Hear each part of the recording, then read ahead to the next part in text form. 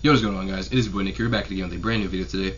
We're going to be continuing my series in which I review every single Marvel Cinematic Universe film up to the release of Ant-Man and the Wasp: Quantumania. Today we're going to be reviewing one of my personal favorites in the franchise, Captain America: Civil War, which is the first film in Phase 3. If you guys watched my review for the last two Captain America movies, you guys will know that Captain America is my favorite superhero of all time, and the trilogy is one of my favorite movie trilogies of all time, making both the first and the second movie some of my favorite superhero movies, but also just some of my favorite movies of all time.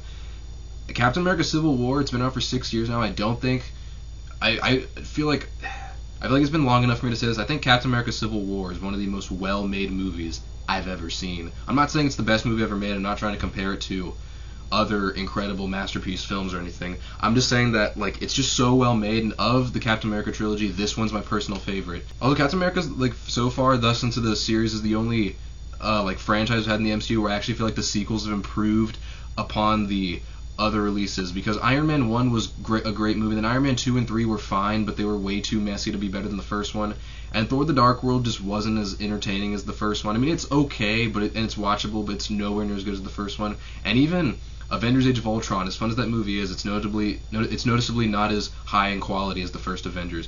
Captain America, so far, is the only series we've had this far in the MCU where I actually feel like each movie has improved upon the last, and Captain America: Civil War is the best example of this. So we have a huge returning cast, so many Avengers people that I'm not even going to go into them individually. I'm just going to list them all off. We have Chris Evans, Robert Downey Jr., Sebastian Stan, Scarlett Johansson, Jeremy Renner, Paul Bettany, Elizabeth Olsen, Paul Rudd, Don Cheadle, Anthony Mackie, and Emily Van Camp. All of them are great. Enormous cast. But they're all great, and they all give some of their best performances as these characters in this movie. It's kind of hard to have a movie with this many characters work together so well, but these guys just make it work. They just make it work, which is also interesting considering there's a whole lot of tension between these characters, and these actors just pull it off flawlessly, in my opinion. We also have two introductions to two of the most iconic characters in the Marvel Cinematic Universe. First off, I'm talking about the introduction to the perfectly casted Chadwick Boseman as T'Challa, also known as Black Panther.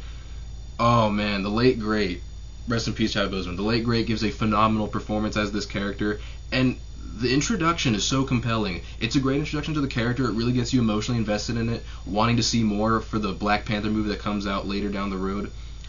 And they did a phenomenal job. T'Challa is a very compelling character. He's so well written, and Chadwick Boseman plays him perfectly. The Russos really, I can't give enough credit to the Russos for how well they made this script. This script is so well written. I think that they just did a phenomenal job getting all the little things in there and tying it all together neatly, and the whole Black Panther stuff, in my opinion, is one of the best examples of that. We also get not as exciting of an introduction, but still a very exciting introduction to the Amazing Spider-Man that is Tom Holland. So, I'm not going to talk about it too much. I'll talk about this later on down the road when I do my Spider-Man Homecoming review. I wasn't initially all that sure about Tom Holland, but rewatching this movie last night, I really do feel like Tom Holland does have a pretty good introduction to this movie, and I think that down the road, he really made a phenomenal Spider-Man. I will say, though, he doesn't have too much time in this movie, but the moments he's there, he's very charming, and I do like him a lot in this movie. And it's a nice little introduction to the character that doesn't give away too much, because it wants you to go see Spider-Man Homecoming, so that you go to see that movie because you're just a little bit invested here. And I think that that's probably the best way they could have done that. I also want to give a quick mention to Daniel Bruhl, I hope that's how you say it, who makes a great and also compelling villain as Baron Zemo. He's interesting because he's the first villain we had in a Captain America movie thus far who isn't I mean, he is kind of crazy, but he isn't Hydra. He's not part of some crazy cult or anything. I mean, he is kind of into some weird stuff, but I don't know. I feel like he's the first villain we've met so far who isn't just a monster. To be completely honest, he's so compelling in the sense that he's a very tragic character, and although his reasons for doing what he's doing are not good reasons, you understand him. And I think Daniel Bruhl, I hope I'm saying that right, gives a great performance as Zemo. I think Zemo is one of the most interesting villains that we've had thus far into the MCU. I know he had been previously known for playing whatever his character was in Inglourious Basterds. I forgot what it was.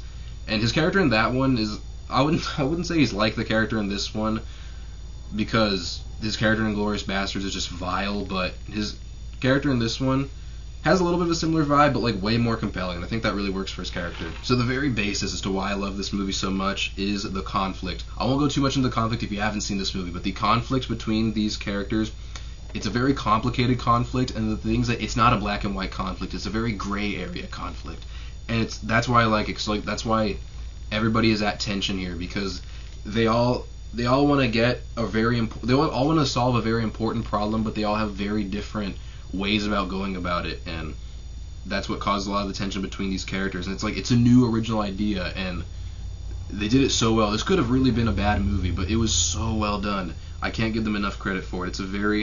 It's a flawless script. Like, I gotta give them credit for it. It's a very flawless idea, and they did it so well. The thing I like about this conflict is that every single character's point of view has some merit to it, or is understandable to a certain degree. You may not necessarily agree with them, but you understand them. You understand why they feel a certain way about the thing. Kind of like if you've ever seen The Dark Knight. The Dark Knight's a superhero movie where everybody's point of view, like, you understand their motivations, and even if you don't agree with everybody in the movie, everybody's point of view, like, you understand them. They make sense to a certain degree. You understand why they think the way they do.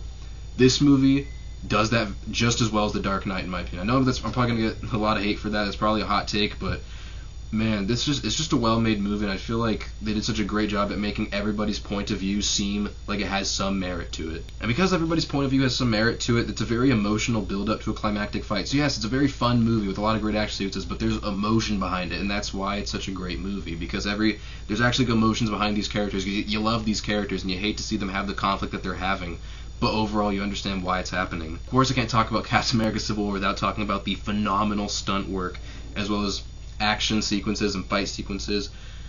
Oh my lord, the Russos, whoever they hired to do this stuff, knocked it out of the park.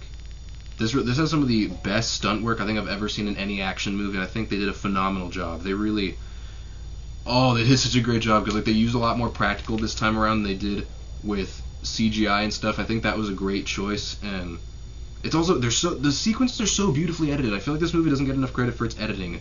The editing in this movie is so top-notch. It edits all the sequences very well. It's a great-looking movie, and whenever these conflicts are going on, it feels like there's actually, like, risks happening, or it feels like something's at stake there, and I just can't give these people enough credit. The direction of this movie is flawless, in my opinion. Even though this is a more serious movie in the MCU, it does still have some nice jokes played throughout it. It doesn't have too many jokes, which I'm actually happy about, because if there were too many jokes, I feel like it would have bogged down the conflict of the film. But I do think that the jokes, whenever they're there, are well-placed jokes. I feel like they have class, and I feel like they fit the story well. So I'm glad that they're not overusing a whole lot of jokes. They're using jokes whenever appropriate, and I feel like they all landed. Of course, I won't go into spoilers, but the payoff of this movie is extremely emotional. I'm not going to say who wins or what happens or anything like that if you haven't seen this movie. Now, if you haven't seen this movie, what are you doing? Go see Captain America Civil War. But the payoff is extremely emotional, and I think that regardless of whether you're happy or you're sad, I know that you felt something when you watched this movie. I really do think that. Captain America Civil War is one of my favorite movies of all time. I think it's one of the best superhero movies ever made. I think it's one of the most well-made films I've ever seen. And I don't think there's any flaws with it. I watched it last night. I couldn't think of a single thing I didn't like. It's very well made. I gotta give it props for that. Overall, of course, I'm gonna give Captain America Civil War a 10 out of 10, and I'm gonna give it a grade of an A+. So that was my review of Captain America Civil War. I hope you guys enjoyed the video. Make sure that you hit the like button, hit the subscribe, hit the notification bell so you get notified about my latest videos. And make sure you tune into my channel in just a few more days to watch my review of the next movie in the Marvel Cinematic Universe, Doctor Strange. Hope you guys enjoyed the video. And yeah, that's been it. Peace.